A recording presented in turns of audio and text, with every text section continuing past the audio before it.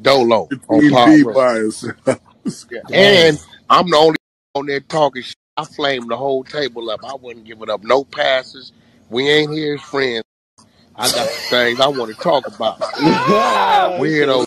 And I was hoping it was a squabble because I was nigga, I could have got that on academics on Spotify, nigga. It's out of here. I was already, I did like 87 diamond push-ups. Right, all that. I parked the car half a block down the street because I'm like, all right, I can bleep him, you know, pop 5 out, make my out. I knew what the staircase was, the elevator. Had the whole Hey, this Wack is crazy, man. Hey, but I ain't gonna lie, that was a solid podcast they had up there. I'm gonna touch on it though. You know what I mean? Because they was letting get away with all type of we ain't seen the whole thing yet though. You know what I mean? But it was a bunch of dancing going on. I'm not gonna lie. I already had it mapped. You was ready. Ready. I was gonna hit the turnpike straight to Philly. You know what I'm saying? I wasn't even gonna be coming back to New York. Oh my God, you going straight to Philly though? Yeah, nigga, they looking for me to go to New York. Nigga, I'm turnpike straight to Philly. Nigga, I'm out of here, nigga. I'm talking so much there. I'm thinking, hey, I wasn't being friendly with nothing and nobody, nigga. That's out. Academics was just letting you rock. He didn't say, "Come on, Wack, chill, man. This is my podcast." Hell nah, Ack wasn't just letting him rock. He was letting him rock for the most part, but Ack was trying to conduct it like, you know what I'm saying, keep some order in there. Nigga talking in the background and this, that, and the third. Oh, Academic said, because I told him, listen, you looking nigga, you think there was some weirdo too. So what Academic said was this: Wack, he got out of his seat when it sat in the back seat and grabbed the Hennessy bottle and shut the fuck up. He said, "It's your show." I said it was on. Yeah, I said, you weird ass nigga, you run around here apologizing to Meek Mills, weird ass nigga. Every time I'm calling you, you ain't answering the phone. You always doing something with a nigga I don't fuck with. Like I went in on his ass too. I wanted him to fuck. Hey, when this shit come out? When this hey, real quick. Hey, it's 98 people that's on stage. Everybody on stage share the room. Like, and everybody in the group do the same thing. You ain't let Academics play the 50? Nah. No playing the 50 no more. Ain't nobody playing the 50. Nah, fuck that. Nah, hell no. But I tell you this, and Rocky didn't bear witness to this shit. Every time they used to pull up to that room with that shit, and I say, hey, look, bro, don't get at me by no nigga that's always in New York. He not. He was some grimy little street niggas. I'm telling you, he FaceTimed me. Ain't no more of that. The nigga shot a video. They nigga pulled up with $2 million cash, $3 million of jury on him. Oh, he pulled up to the hood with the 2 M's too? Okay. I'm gonna touch on that, man. I'm gonna give y'all some details to help y'all understand what's going on and why, you know, what's going on, man, around here. He said, Wack, I asked the niggas, hey, look, little niggas, what time did y'all start shooting the video and where y'all from? We from the Bushwick projects. We run them projects. We started shooting at 4:13 p.m. The niggas the day before knew we was shooting. They begged us not to do it. We did it anyway. The nigga pulled up. This what we did. This what we doing. We did it once. We'll do it again. And ain't them nigga gonna tell us shit. I said, yo, all y'all come over here and get on camera. They all can take their mask off. There it go. Don't come saying nothing to Wack. Now y'all can't fight me on what I've been telling you been going on. Handle your business, my nigga. Say nothing to me about nothing, bro. Hey, when I first saw you do that shit, I was like, why is he doing that? Now that shit all makes sense. Like, don't talk to me. Talk to these niggas. Period. You know what I'm saying? And that's what's funny about the situation, right? It just be a trip. Like, certain people like to, and now I'm not trying to say, man, that, oh, nigga, that he just cool and that it's good and that's this, that, and the third, but the world is gonna say that. You know what I'm saying? And niggas is gonna say that, you know what I'm saying, by their actions, because, you know, you remember back in the days, we went from like the stage, it's like been a cold progression to where we at now, right? So we went from the stages. I ain't gonna lie, I was a young nigga, it wasn't really like when I was young, it wasn't like I'm still young, but like when I was a little kid, it wasn't like nigga, I just heard about niggas getting knocked down for telling and this, that, and the third. Nah, man. So, man, it was like, first, it was like, oh, man, snitches get killed and this, that, and the third, and he gotta go and this, that, you know. And then it was like, okay, he a snitch, man. Stay away from me. We ain't gonna really do no business with him. Some people, you know what I'm saying? Some people like, shit, he ain't tell on me. Now it's like we at the point where it's like, nigga, he ain't tell on me. Everybody is like, you know what I'm saying? And it's like, you know, niggas is, cause what's funny, right, about the situation is, 6ix9ine was, you know, when they was in the doing the interview, him and DJ Academics and Wack, when they was all in there, Hassan Campbel, right? Hassan was telling 6ix9ine, bro, you folded, bro. You know what I'm saying? Like, give up the gangster, just give up this gangster narrative, dog. Stop trying to act tough, dude. You know what I mean? And then 6ix9ine, like, nigga, what you would have did in this situation, you know what I'm saying? 6ix9ine hit him with the, like if you would have, nigga, if it was you, what you would have did? Hassan start stuttering and all type of shit, but he did say, I never tell. You know what I'm saying? He did say that after stuttering a little bit, but. So this is what I'm saying. If you was in that position, you would have did that, Tom? My whole thing is like this. Nah, listen, yo, bro, yes or no? This is gonna make it spicy. All right, go ahead. If this is gonna make it spicy. Cool. See, my whole thing is like this, right?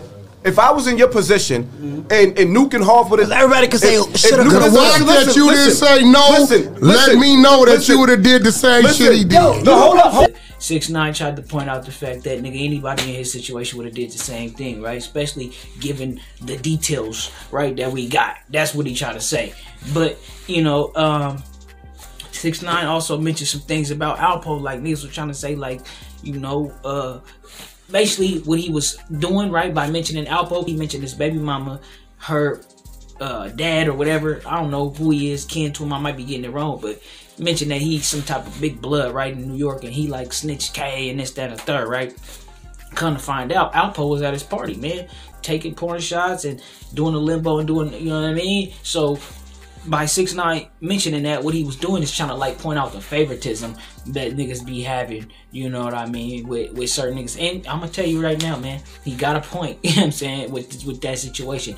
It does be like that, man, in the hood, you know what I mean? Because first off, it just be a lot of smoke and mirrors, you know what I mean? A nigga might lie, you know what I'm saying? Some niggas might just choose to believe the lie because it's they peoples and they don't even want to go into detail, you know what I mean? They don't even want to know if it's real or what's what, you know what I mean? But in the back of their minds, I'm sure niggas are still kind of like being cautious, or, you know, might even be naive, like, man, he ain't gonna do it to me, you know what I'm saying? If you a nigga who's still doing crime, you know what I mean, and shit like that. But yeah, man, it's a trip, like, cause 6ix9ine got a point as far as like niggas like trying to play favoritism. They brought up Jim Jones, like Wack100, man.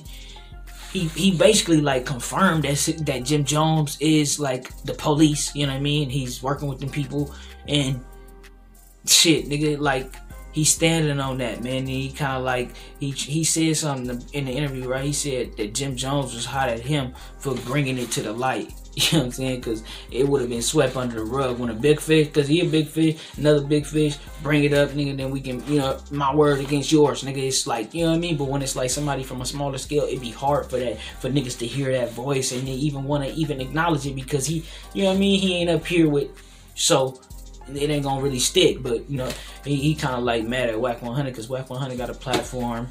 You know what I mean? And it's weird that he mad at Wack because I can understand. It makes sense that you mad at Wack for blowing your cover. You know what I'm saying? If that's what the case is. But maybe the police is playing favoritism too. You know what I'm saying? Like they like, nigga, they know Jim Jones ain't really whatever. You know what I mean? So they went after who they went after. You know what I'm saying? And kind of left Jim alone and let Jim continue to do his music thing because they like, yeah, you gonna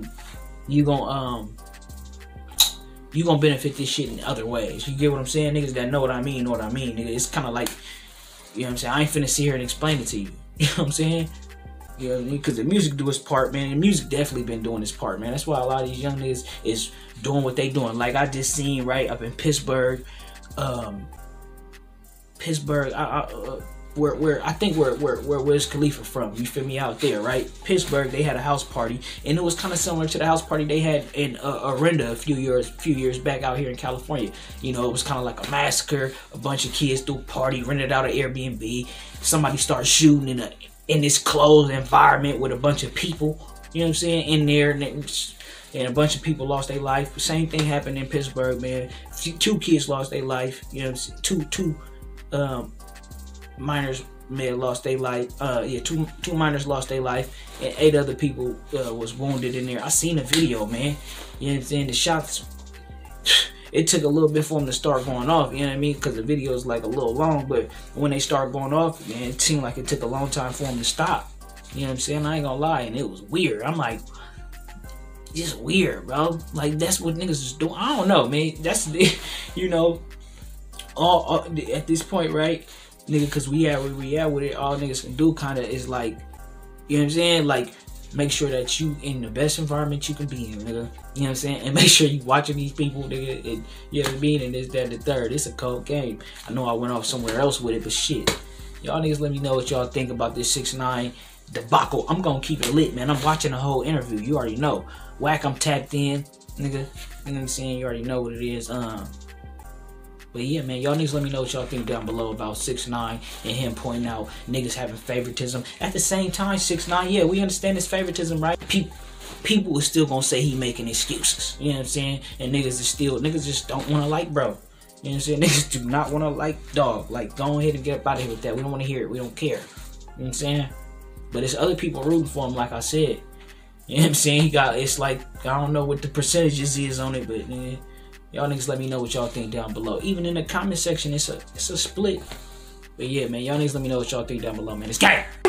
What you say? What you say? I said whoever threw that paper, your mom's a hoe. Say yo, you can't playing with that paper, ho. Nigga need that paper, need it now and not later, ho.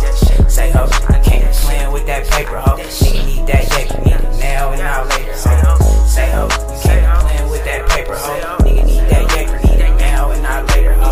Say ho, you can't playing with that paper, ho. Nigga need that paper, need it now and not later, ho.